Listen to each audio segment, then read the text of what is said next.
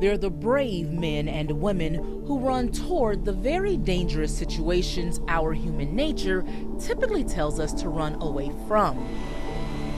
DeKalb's first responders accepted a call to serve, to protect, and save lives. That's their job. But even when they're not serving as our front line of defense, we found they still go the extra mile, whether they're on or off the clock. A big, great, big hug. As he's done for nearly 9 years as a firefighter for DeKalb, Tad Landau responded to an emergency call. The call was for 88-year-old Mary Wood. It was a call that would change both Wood and Landau's lives forever. When we got there, she came to the door and advised that she wasn't hurt and didn't need 911. She was on her knees at the screen door was still closed, and you could just tell that something wasn't right. Turns out, Wood did not want to allow the first responders into the small apartment she called home for 30 years.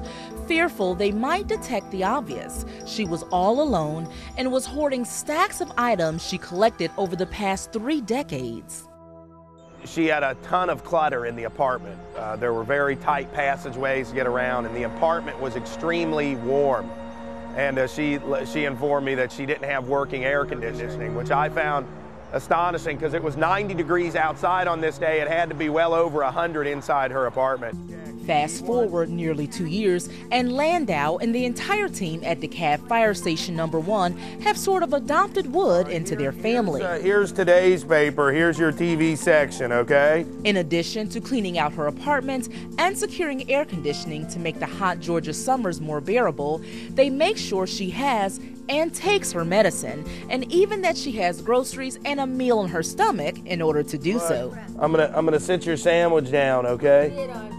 Yeah, but now you know you got to wait a half hour. I know. I hear from her every morning when she wakes up, and I hear from her every night before she goes to bed.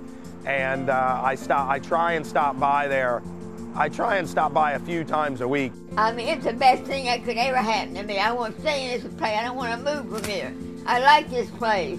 With money from their own pockets and compassion in their hearts, Tad and Fire Station 1 responded not just to a 911 call, but also this senior's needs for a quality of life.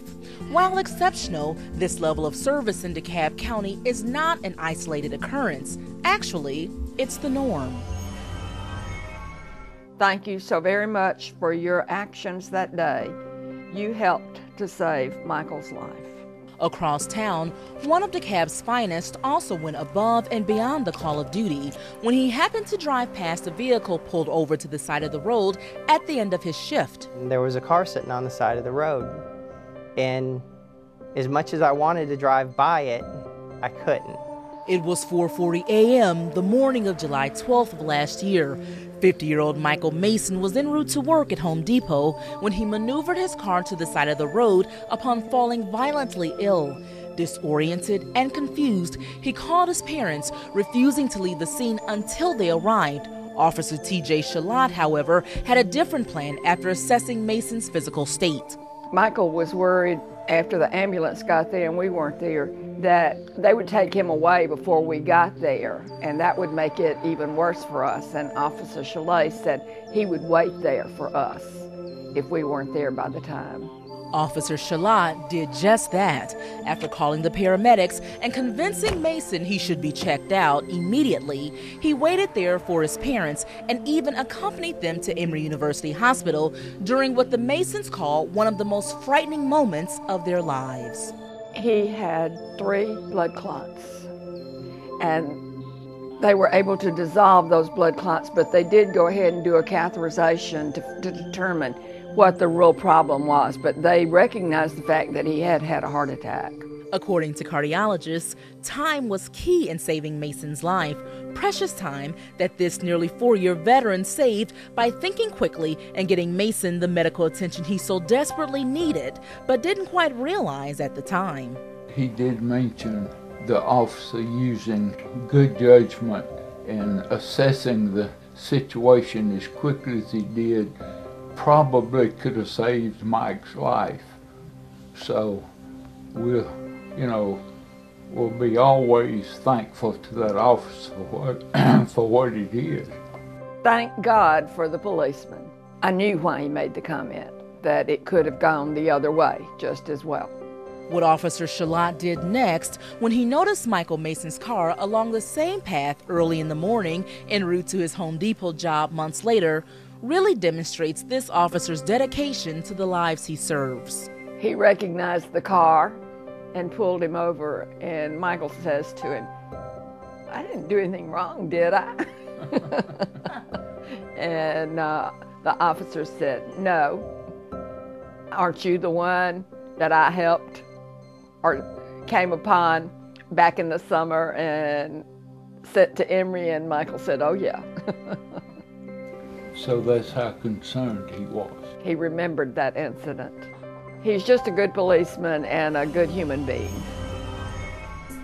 Examples of excellence in customer service extend into all departments in DeKalb County government, such as here at the Lou Walker Senior Center, where on March 25th, the center received a frantic call from the daughter of one of the center's members. She was calling all the way from Michigan.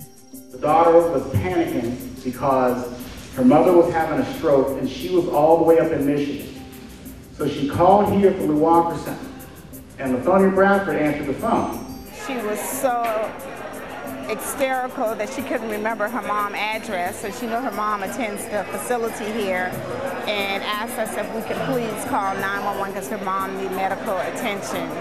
And we looked up her information in our database and found her information, called 911. Well, what Latonia Bradford did is what the CEO has been talking about for many years, is customer service, excellence, but taking action. So she took action. She called 911, got 911 on the phone with a three-way call with the daughter in Michigan. They ended up having to break into the woman's house to save her life. From saving lives to improving the quality of life, DeKalb County employees are public servants who continually go the extra mile. From serving up service with a smile in water billing. Well, it's kind of personal, between the customer and the employees. It was very good. No waiting time, and that was good. To efficient curbside service for trash collection and recycling. In DeKalb County, excellence is not just a saying, but a way of doing each and every assignment well. Well, almost 7,000 employees serving 700,000 customers, the residents who live in DeKalb County. At a time when, because of the economy, we have to be smarter, we have to be more efficient, and we have to deliver good customer service. And so, in order to do that, it doesn't just happen. You have to work at it. Indeed, excellent customer service has been not the exception, but the expectation of all employees of DeKalb, as evidenced in this two-day retreat for senior staffers. Oh, it's tremendously important that titles are left at the door, because as any good and winning team does, they recognize the value of each player. Each member of the team adds value, so there are no superstars on this team. Everyone has a role to play, and we all have a collective responsibility to support one another in achieving our individual and collective goals. That's also the reason the ONE DeKalb Serves initiative includes acknowledgement of DeKalb's most valuable assets, its employees, such as the 47 men and women honored this year for their dedication to excellence in customer service. Well, we always want to weave into all the work that we do opportunities to stop and recognize the good work that we're doing. It was always being translated for the citizens. It doesn't matter that we're working. If people don't understand that we're working, how hard we're working, and that we're paying attention to their needs and their desires. From first responders to those tasked with maintaining the critical essentials of daily life, DeKalb County employees, senior staffers, and indeed the administration serve all of DeKalb County, operating under the service standards of one vision of excellence, one code of compassion, one calling to serve. ONE DeKalb Serves, excellence in customer service.